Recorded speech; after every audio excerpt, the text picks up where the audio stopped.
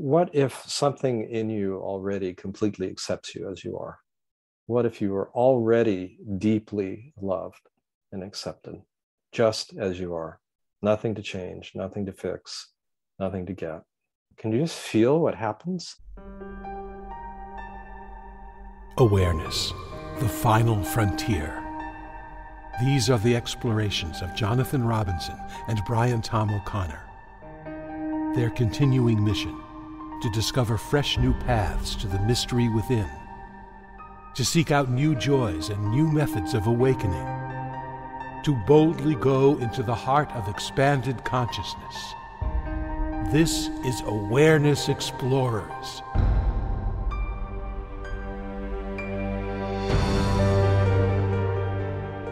Welcome back, Awareness Explorers. It's great to have you. We have a special guest today who wrote one of my favorite spiritual books, John Prendergast. But before I interview him with Brian, I want to say hello to Brian. How are you doing, Brian?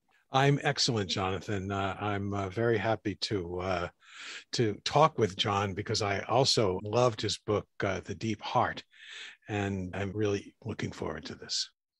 Well, me too. So let me say a little bit for those of you who don't know John. John Prendergast is a PhD and a retired psychotherapist and a retired adjunct professor at California Institute of Integral Studies.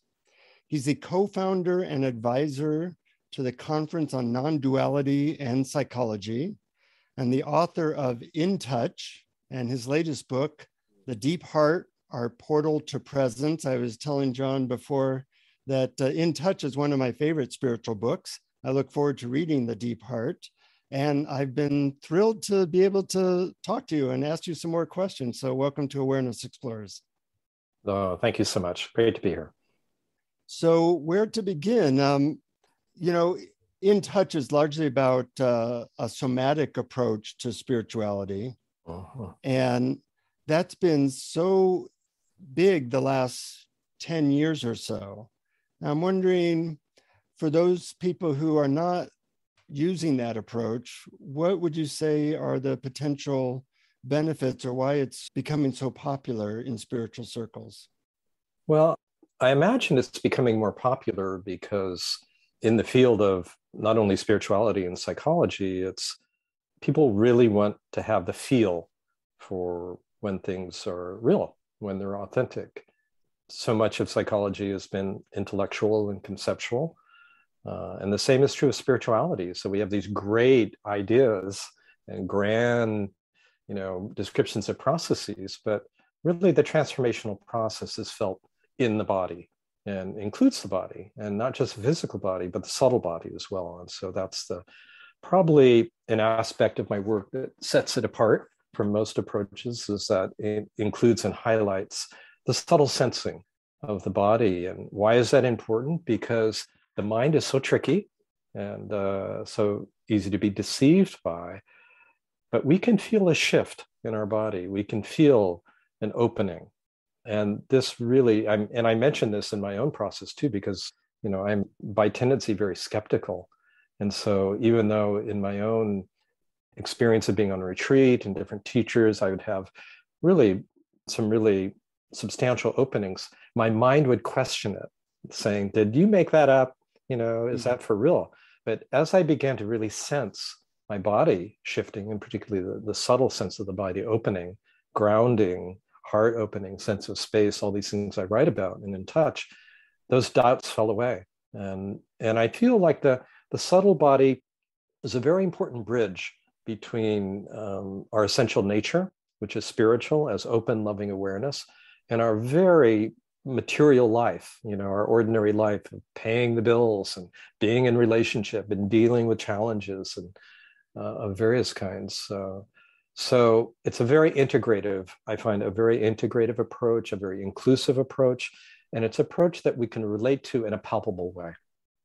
Good answer. Before I take over, I want Brian to be able to step in because I have a lot of questions. Well, sure. I have tons of questions too. I guess maybe the first question is about your book, The Deep Heart, in which you use a wonderful overarching metaphor of the pilgrimage. You say the inner pilgrimage is the abiding shift of attention from the forehead to the heart area. Yeah. And so I was wondering if you might expand upon that for our listeners about that shift, and what is the deep heart, and why shifting from the head to the heart is effective. Well, it's the most important thing. And our ordinary seat of attention is in the forehead. It's kind of interesting for viewers and listeners, like to kind of check, where is your attention centered right now? And very often it's up in the forehead, and what one of my teachers, Jean Klein, called the factory of thoughts. So we're engaged in our thoughts, and we're identified with our thoughts, and we're very engaged with the strategic mind. And the strategic mind's job is basically to solve problems and envision possibilities, all of which we need to navigate ordinary life. And so the analytic capacity and the strategic quality of the mind is important for survival, physically and socially, but it's a very limited approach to life. And it is very partial in its view. It's very separative in its view. And so, as wonderful as analytic and rational thought is, it's based really on a sense and a view of separation. And we are seeing the consequences of living that way all around us, which is a profoundly unsustainable way of living and relating to one another and to the biosphere.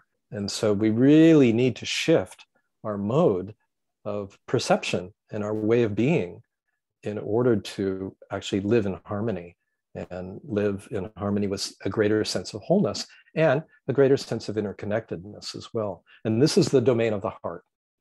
So the great pilgrimage, and we see, as I write in the book, there are many outer pilgrimages, secular and religious, that people participate in. But really, the essential pilgrimage is the shift of attention down into the heart area.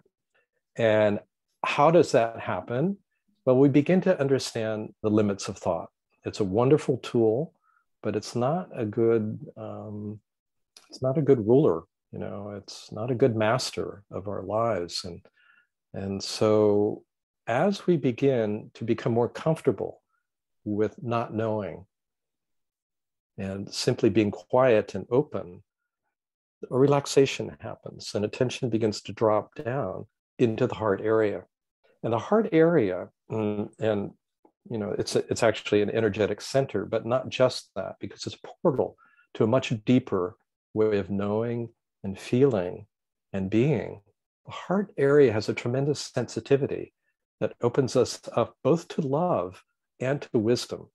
And I use the phrase, I'm not original in this way, talking about heart wisdom.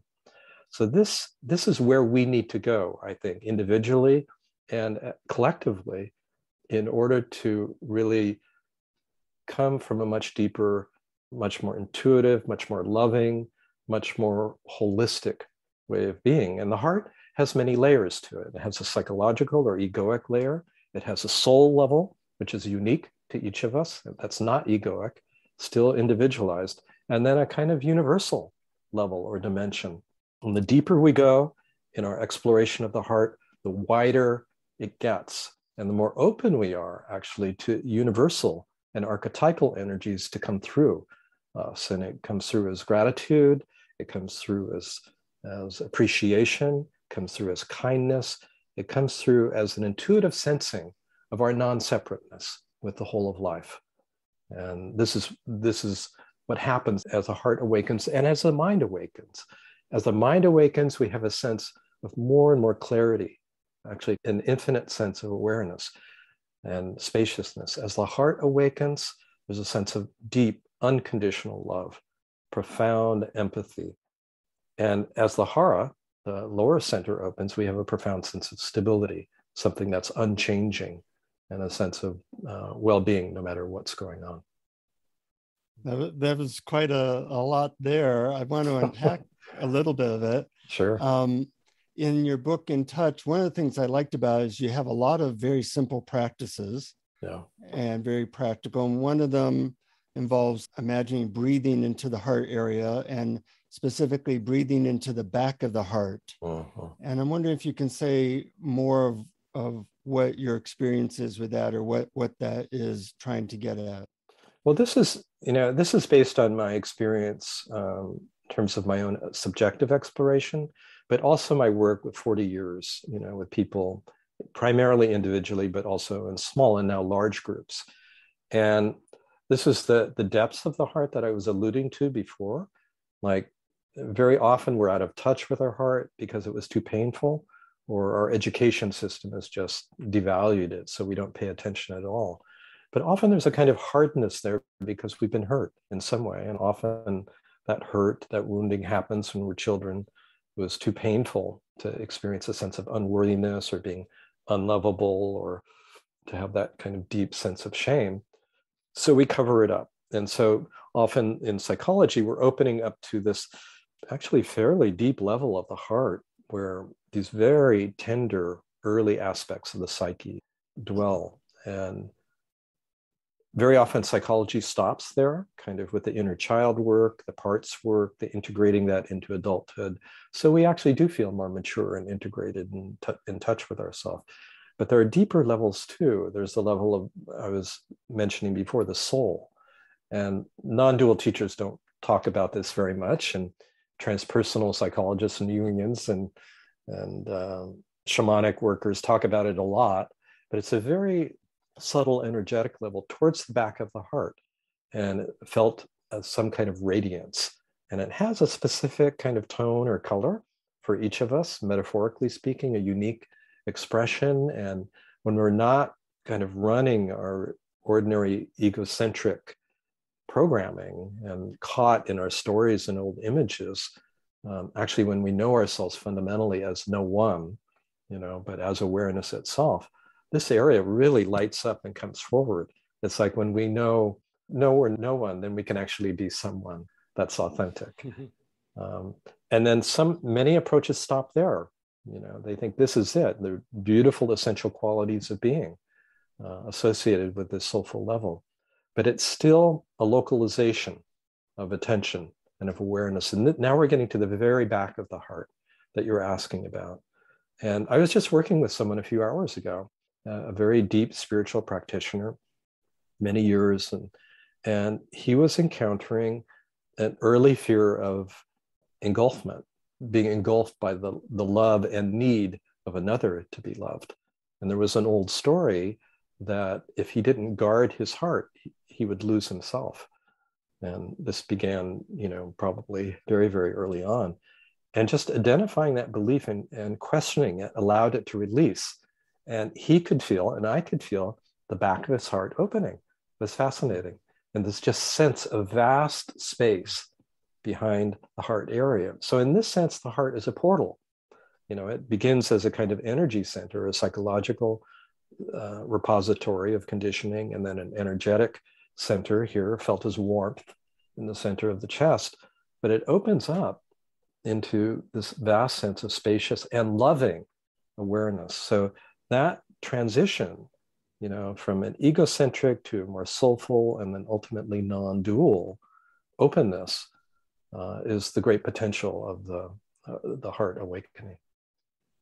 And when you talk about the great heart as opposed to the deep heart, you're talking about that universal sense of oneness with everything, right? Exactly. Yeah, it's that sense of unity or non-separateness. And it is not in the mind at all. The mind is kind of in astonishment of this, because the mind can actually not conceive of non-separation. I mean, we can intellectually conceive, but it cannot grasp our essential non-separate nature. And the mind is in awe when there is a revelation from the heart. And in my experience, when you connect with that vast, spacious, unified, I just call it universal awareness, and that apart from the conceptual mind, just sensing back and just sort of resting as that, that joy floods up automatically and love floods up. But sometimes I have a hard time explaining exactly why that happens. Well, yes, the mind is a little baffled. Right. But we're actually tapping into the source of these essential qualities. And so, there are approaches, Buddhist approaches of cultivating compassion, for instance, which are actually very good practices, cultivating kindness. These are essential qualities of being.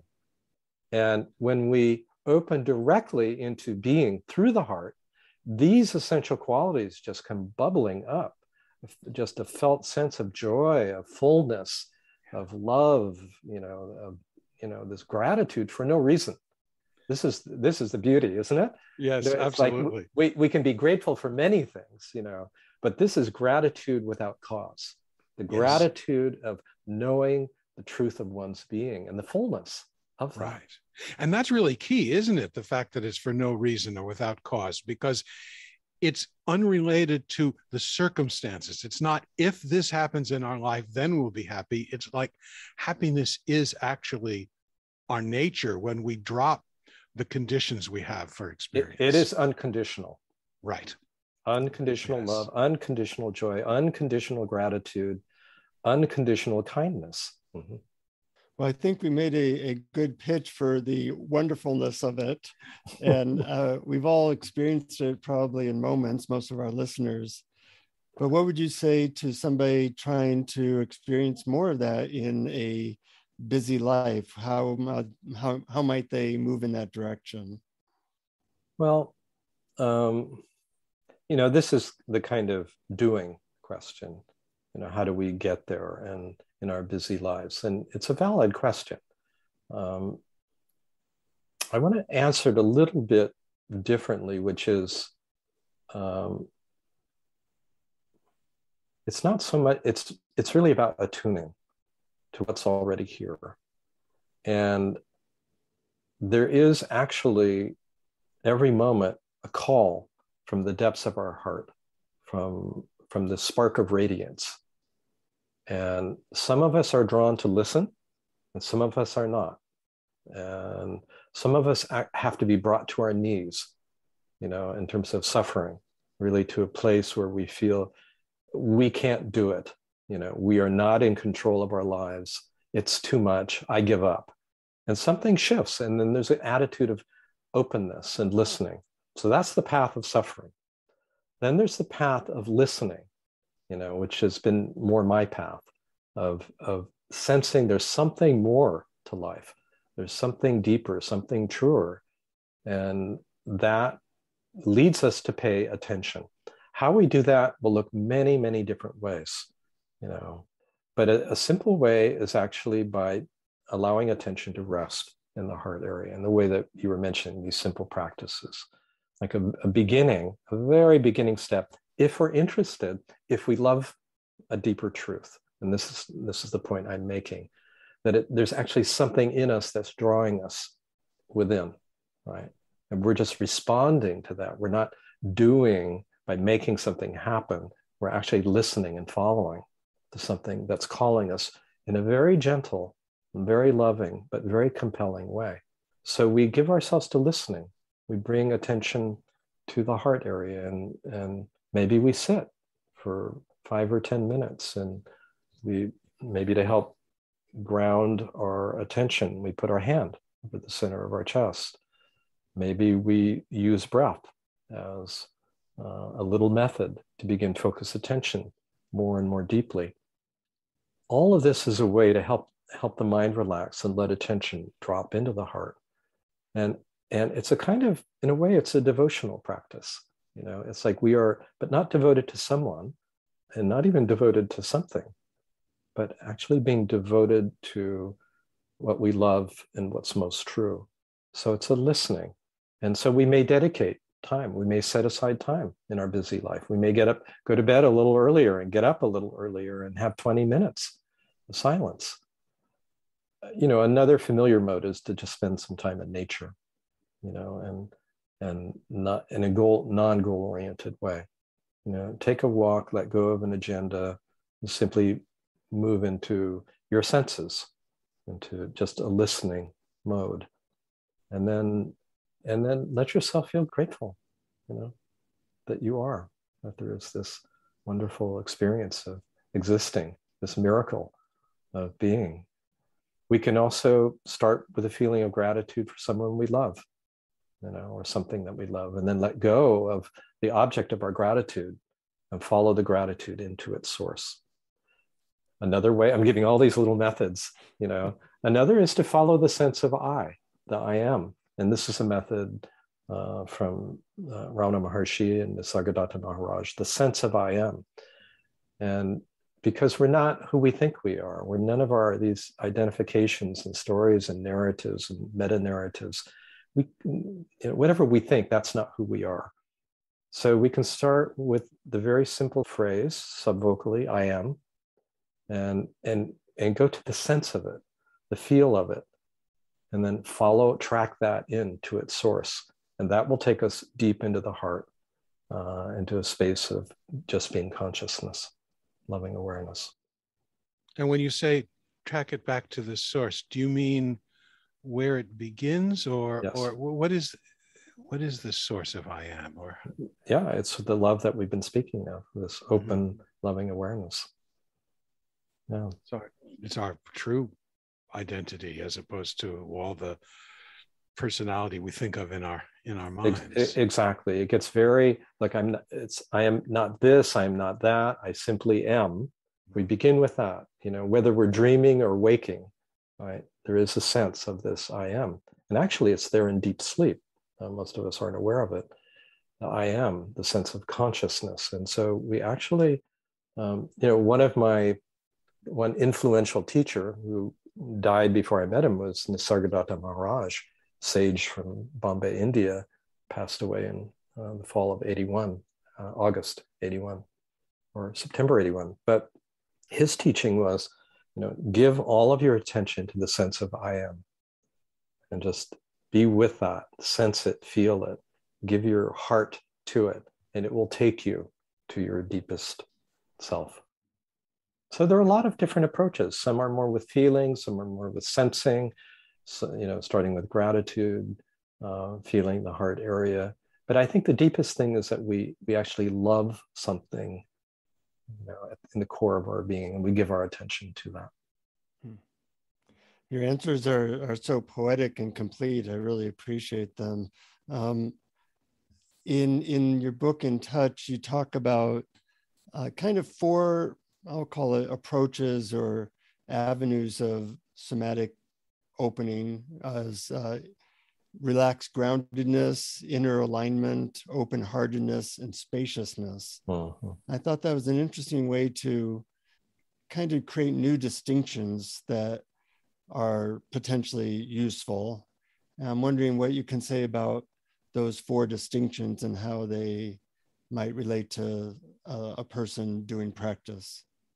Well, this came out of my work, my direct work with people. And I could just feel and sense, I began to feel and sense what would happen when people would kind of drop in to what was true for them. Like once they got over the mental chatter, once they fell into a trusting relationship with me, once they kind of settled in, and often that would happen very quickly once we started, as an inner search would unfold, a kind of shift of attention inwardly, and as there would be a discovery of what was authentic, these different facets of subtle somatic experience, one of them or 2 of them, occasionally all of them, would start unfolding.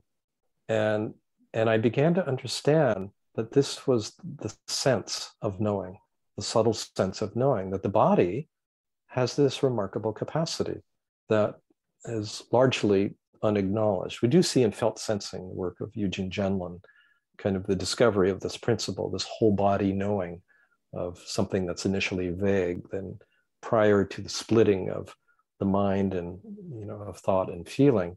So he was one of the first to articulate this, at least in the West. But the tradition of subtle body awareness, of course, goes back, and particularly in Eastern contemplative traditions. You'll see bits and pieces of it in Western ones, but it's developed in yogic and Taoistic and Buddhist, among them, practitioners. And so as the body is less conditioned, as it's less under the influence of our stories, it becomes more and more available to actually sense the ground of who we are.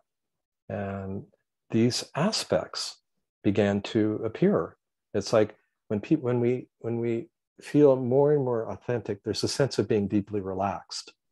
We're at ease. We don't have to show up in a particular way. We don't have to prove or disprove anything. We can just be as we are. And there's a sense of attention, like just dropping down, almost like an elevator, just like, and we land. We kind of land in our bodies. We land in the present moment. And there's a sense of being in our bodies and being grounded. Like I'm talking about it now, I'm sitting up more. It's like it sits us up in a natural way. It's like we ground, attention drops down. We actually feel our pelvis, the lower legs, our feet, and we begin to feel this natural sense of alignment too. Now you're sitting up too. Exactly. Well, Right? Each of these are almost like distinct portals. So They are. as I was reading about them, I said, groundedness, yeah, check. Alignment, I move my body a little bit, my spine a little bit, check. Yeah. Open-heartedness. Okay, yeah, I'm now relaxing into that. And then spaciousness. It was almost like an elevator, as you said, down into beingness. It is. Yeah, down and back. There's a dropping down. When we feel deeply grounded, that supports the flowering of the system. But it's a very subtle interaction between all these different levels of the mind and feeling and our deep somatic and instinctual nature. So it's not, linear, kind of a progressive linear process, but much more intuitive and fluid. But they do interact. When we feel more grounded, we actually feel more safe too. When we feel more safe, our hearts can open, not just a little bit to someone, that one trustworthy or few trustworthy people, but we feel a general open-heartedness to humanity and to life. So this interaction between ground and heart is very profound, in fact. And we, in the relaxation, and groundedness, there's a natural sense of this uprightness and verticality.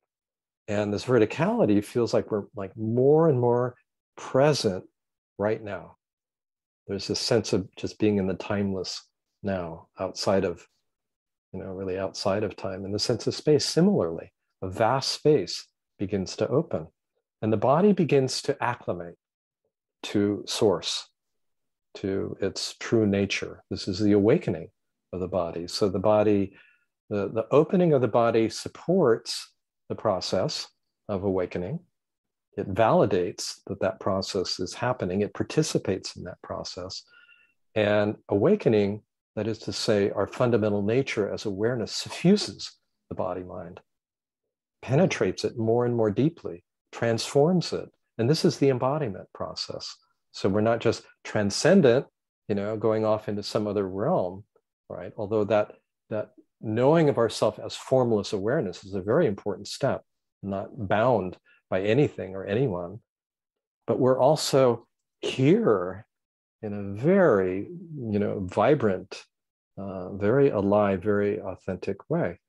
So the body is participating in this, affected by this, supporting it, and transformed by it as well. And that reminds me of there's a paradox in spirituality that I've always been fascinated with, and you, I think, allude to this to a certain degree in the Deep Heart, and that is that the first step being the sort of dropping of the idea of the individual personality and seeing that there is really no separation, that who we really are is really universal. But some people report that they feel a sense of dryness or and that's not my experience. My experience is that at the same time, the paradox is that the individual personality, with all its talents and skills and foibles and stuff, becomes more alive and engages with the world more. It's just, there's less of a sense that that's the true me. That's right. But it doesn't get sort of squashed and pushed aside or transcended in some way. Well, paradox is used a lot in spiritual language, and I think it's misused a lot because really often it's just things happening on different levels, and they seem to be contradictory. It is true.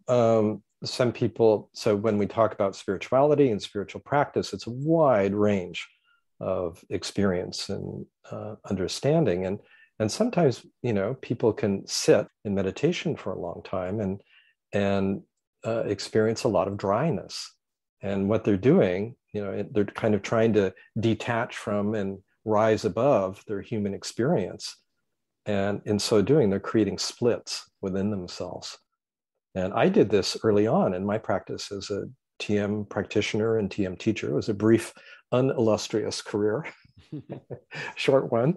But, I go on these long meditation retreats and go into this profound quietness and silence, but I'd be exhausted at the end. It was very interesting. And the reason was, I think, I was cutting off from my humanity.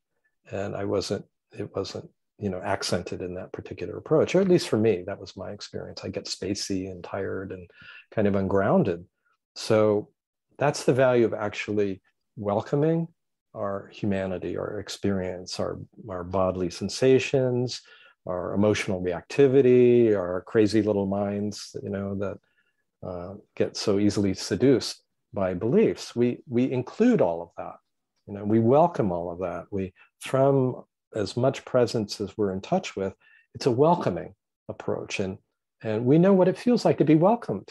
It's like when we really feel welcomed, we relax. And then things start moving, right? And maybe, this wants to shift a little bit, and that wants to be let go of a little bit. And a very natural process of transformation is enhanced. And that's not dry at all. It's a very natural kind of unfolding, because we're not being willful. We're not being trying to manage our spiritual life with our spiritual ego. That's a good phrase. Now that you're retired, I'm wondering what your life is now. Do you have plans? Do you teach? What do you do practice-wise during the day? What's it like? Well, my retirement is largely in name only. So not entirely, because I've actually cut back on my schedule. So I'm continuing with clients that I've worked with in the past, but meeting less frequently. So meeting once a month instead of every 2 weeks or once a week. So my workload is diminishing. I've been doing a lot of teaching during COVID, a lot of online stuff with SAND and with Open Circle and my own offering. I'm coming near end of a 9-month online retreat that I have with 125 people, and more invitations ahead from different organizations. And I'll be offering an in-person retreat in San Rafael in May next year. So that'll be nice after several years of not meeting in person. I mean, one of the interesting things, and you guys know this, it's like, this can be a very intimate exchange, right? We can feel each other, we can sense each other, we can, this sense of awareness is contagious. So what's that about? We're not limited by time and space. Absolutely. So this is so interesting, So of course, I love sharing the understanding and having these kind of conversations, or, having retreats of various lengths. My daily practice, I do enjoy sitting, not to get anywhere, but it's like it's just kind of quiet attunement. Usually in the morning, I'll sit for a while. I enjoy walking in nature. And I enjoy writing, and there's just a reason why you guys are talking to me, right? And so I started a new book as of last week, On the Ground. And this is kind of a trilogy. The first book was In Touch. Second book, The Deep Heart. Now I want to talk about the ground. And, it's an area that's not well understood and not well articulated, because there's a lot of resistance and a lot of splitting that happens in spirituality, where we tend to, we really valorize the heart area. We valorize mental and emotional illumination. And we kind of stop there. Well, what about the lower half of the body, And this is the instinctual area, and it tends to be more dense. It's the area of power dynamics, of sexuality, of survival, and very deep kind of human conditioned tendencies. So my approach is essentially tantric, that is to say, inclusive. not sexual, but just inclusive and immanent. And so I think many people's spiritual paths tend to get bogged down because they don't quite know how to work through this conditioning, conditioning of the mind, of the heart, and of the hara, or the belly. So this book that I've just started, which will probably be a few years before it comes out, is my latest little creative project. Well, I don't know if I'm going to be able to wait 2 years, but I guess I'll have to. But I'm looking forward to that. Well, I'm glad. Any final questions, Brian? Actually, I do have one, because I came across a couple of quotes in The Deep Heart that I found really fascinating. And you said spiritual realization does not necessarily translate into psychological maturity. And then you said, on the other hand, realizing that we are essentially whole is a huge relief from the self-improvement project. And those two ideas really do go hand in hand. But it's true. People think that, okay, I'm going to awaken to some spiritual realization and then all my psychological problems are going to end. Nope. But also, I did find personally that letting go of the self-improvement project was huge psychologically. It is, yeah. They are. It's complementary. It's there's a relief, like, for your listeners and viewers, what if something in you already completely accepts you as you are? What if you are already deeply loved and accepted, just as you are? Nothing to change, nothing to fix, nothing to get. Can you just feel what happens? There's like oh, what a relief. Right? And then, like, from that, so that's really what awakening is all about, is kind of that sense really comes into the foreground, because that's actually the truth. There is this universal loving intelligence that holds this for us. We feel held. In that holding, there's a relaxation. In the relaxation, stuff comes up, right? But we don't orient it to it as a self-improvement project. If I fix this, then I'll be acceptable. It's more, this wants to be met with love and understanding and curiosity, right? It's a very different approach to our human conditioning. When we approach our human conditioning with that quality of presence and affection and attention, it just has a way of opening up and blossoming and melting. I mean, if it's frozen, it's going to melt, and if it's constricted, it's going to relax, and it just naturally releases or integrates into the system much more quickly. But we're out of the agenda of having to be perfect, or imagining that conditioning is going to disappear completely, because it won't. We are deeply conditioned, everyone, and everyone I know, and I'm really kind of privileged to know a lot of have friends, a lot of wonderful teachers. They all have conditioning, just like everyone, but our relationship to it changes, and that's really the critical point. You've covered so many things, John. I really appreciate it. I know you have a guided meditation today. Is there anything that you want to cover or say that has not been spoken? I think we're all here to wake up, and to wake up is to recognize who we really are. And there's a deep impulse within each of us that's calling us home. And we all have a capacity to respond to that, to listen, to attune, to give ourselves to that. As we do, that spark of radiance of our being, our true nature, comes more and more into the foreground. In a way, there's almost like a dialogue that develops. It begins to respond, to our openness, to attunement and alignment with it. And gradually and occasionally suddenly, there's a shift from figure to ground. from taking ourselves as a separate self to knowing ourselves as this universal loving awareness.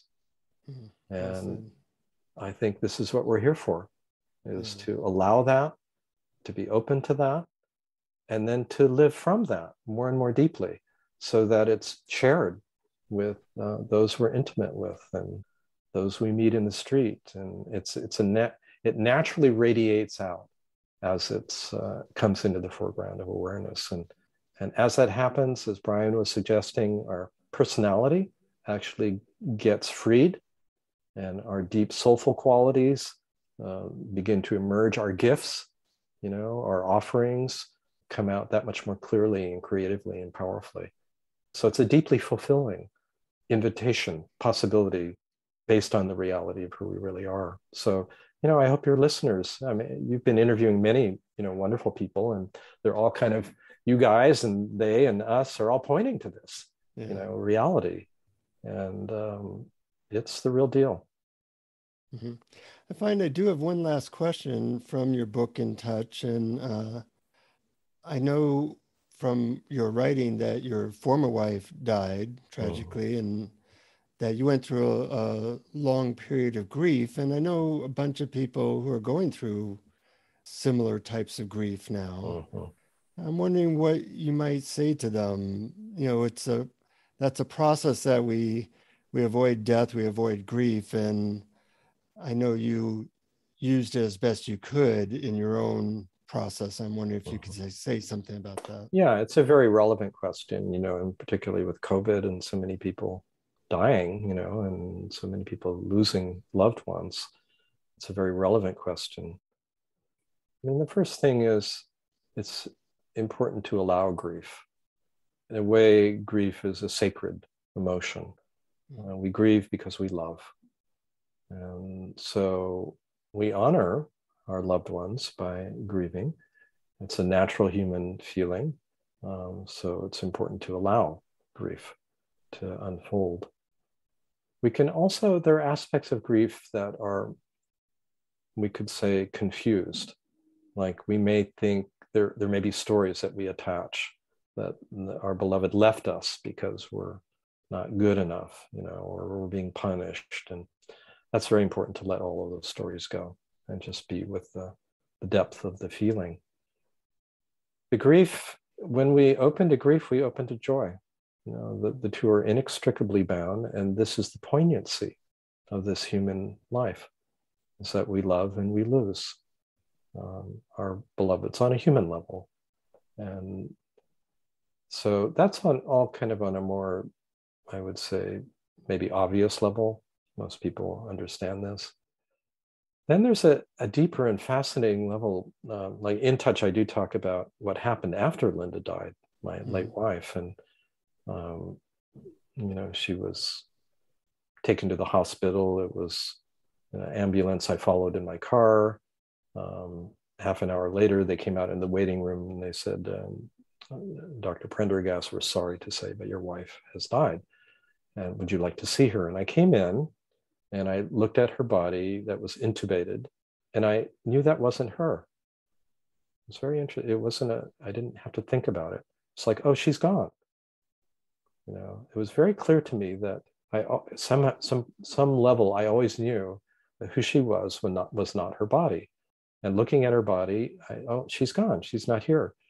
So I walked down the hall to the chaplain's office, and I just kind of stunned, really. And she had many life-threatening illnesses, and so it wasn't not a complete surprise at all. In fact, she had predicted her death a month before by a day. She had almost died the night before. But still, I was kind of in shock and sitting quietly. And then she came. I felt her in my inner space, and it was as clear as our conversation is right now, Jonathan. And she said, "Do not grieve for me. I am happy to be free of this body." And she had suffered a lot with multiple kinds of illnesses. And then I felt this whoosh, kind of shooting of energy up through my crown chakra, and she was gone. So it's very clear that death is not what we think it is. And it's very equally clear that life is not what we think it is. And it's equally clear that we're not who we think we are. So we're working with some really big mysteries here, this kind of interdependence of form and formless and life and death and what happens when bodies die and who are we really.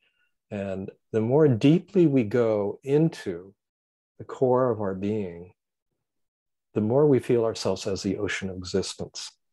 And so that allows the waves of our individuality and those around us much more space to be as they are and to come and go as they are.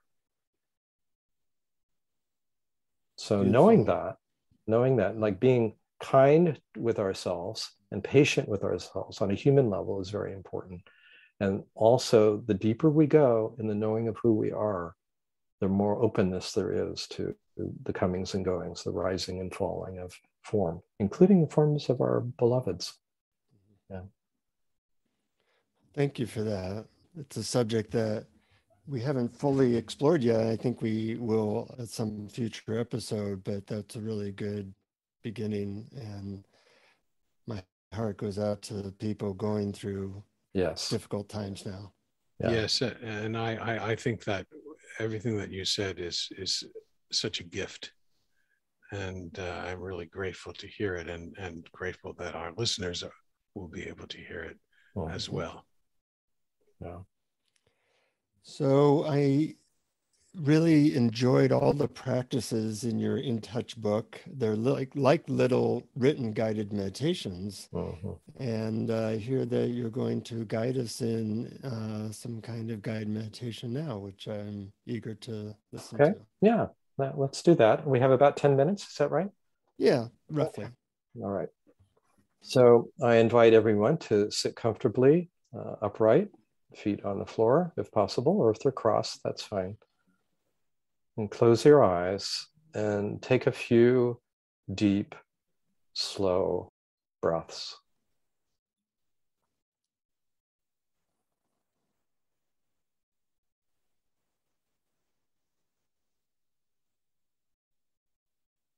Let your attention drop down, no efforting. It's like there's nothing, no problem to solve, nothing you need to take care of right now. So permission for the mind to relax and for attention to drop down and in to the core of your body.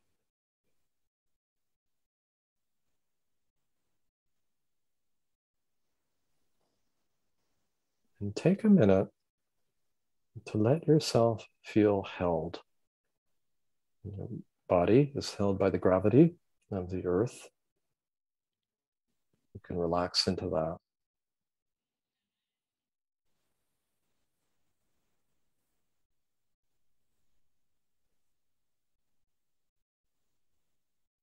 And when we really relax into the sense of being held, is we can notice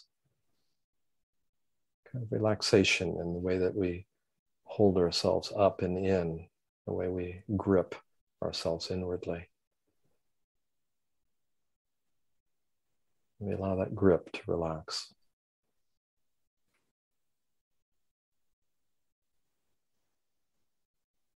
We may feel ourselves actually held by something greater than the gravity of the earth. And if you do, I invite you to relax into that deeper sense of being held.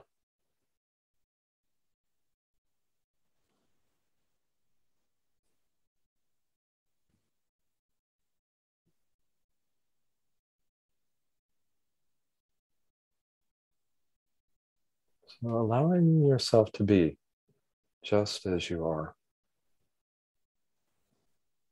in this moment.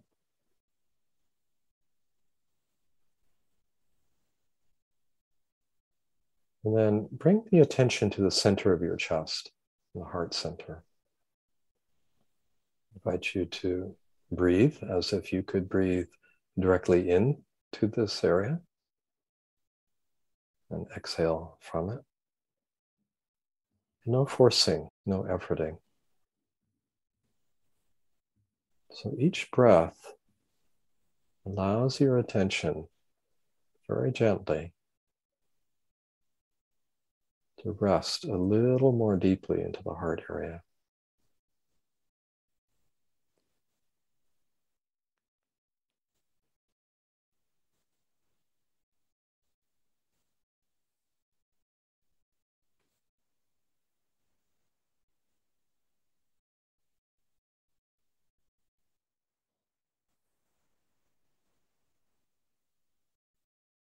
Allowing the depths of the heart to begin to open. The depths of the psyche, your younger self when you're a little boy or a little girl. And embracing that child self with warmth, with care, with understanding.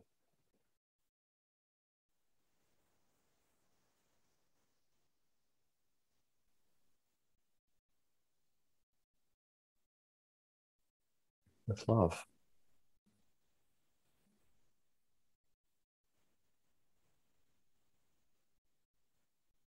You may want to spend more time here if needed. It's different for everyone. Continuing, if you like, and you're able to feel even more deeply into the heart, to your unique way of being and the gifts that you have to offer.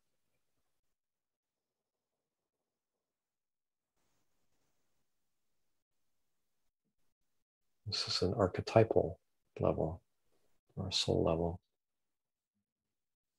Let it come to you. There's no work for the mind here. Like if you were completely free of concern about how you were seen by others, what would want to come out? What would want to be expressed more freely? If you're free of self-consciousness, so-called, what wants to radiate out and be shared?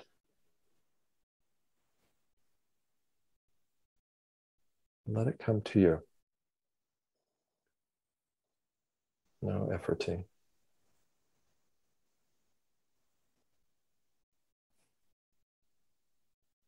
You may want to spend more time here.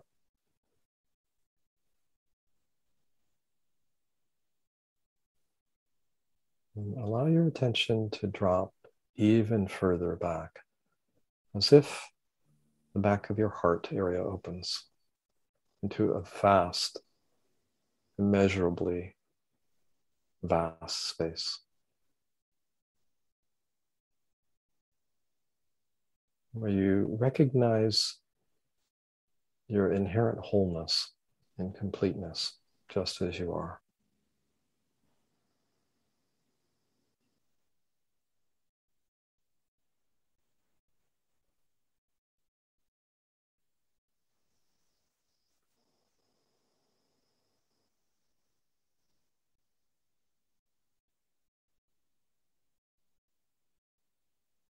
The source of your being.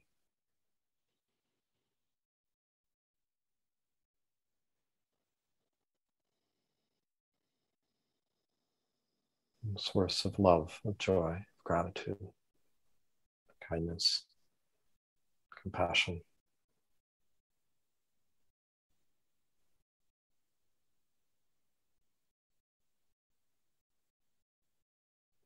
And there's a recognition of your non-separateness from the whole of life, from everyone and everything else.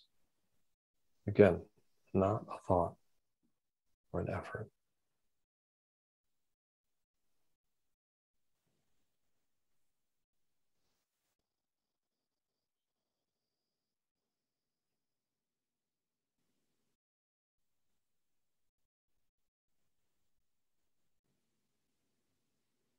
It's a listening and a surrenderance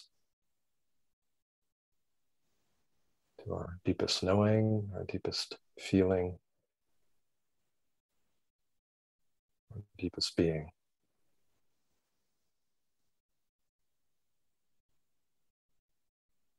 And then just open your eyes a little bit and stay in touch with the depths of your heart. Be in a very receptive mode. Let the so-called world come to you, no grasping. All the forms that appear visually.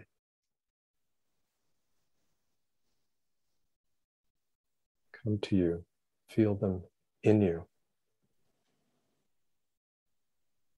not separate from you.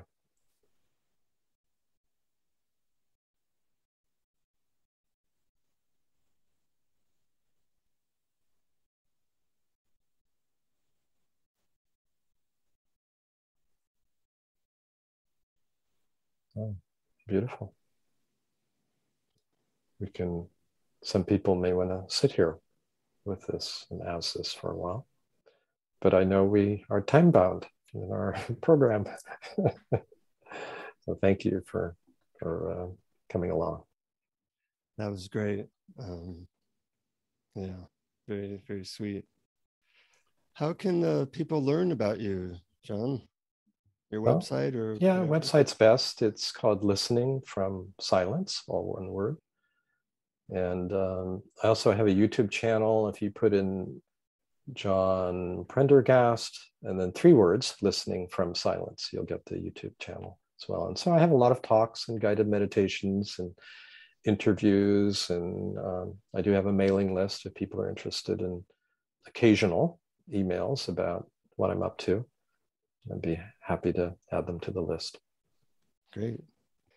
I want to thank our Patreon supporters who get, for as little as $1 a month, a bunch of extra stuff from us, including extra interviews and extra time with some of our guests and answering additional questions, as well as guided meditations and other things such as our blog.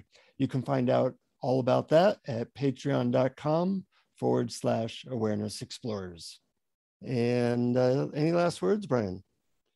I'm just very grateful. I thought this talk was really beautiful and covered really essential topics in our life, in both our sense of spirituality and just our happiness in living day-to-day life. So thank you very much, John. I really appreciate it. And I can't wait for our listeners to hear it. Well, it's been lovely to be with you both. Likewise. So friends, till next time, keep exploring. Keep exploring.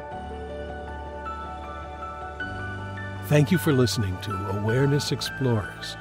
To learn more, you can check out our website at awarenessexplorers.com. Please subscribe to our podcast on your favorite podcast app.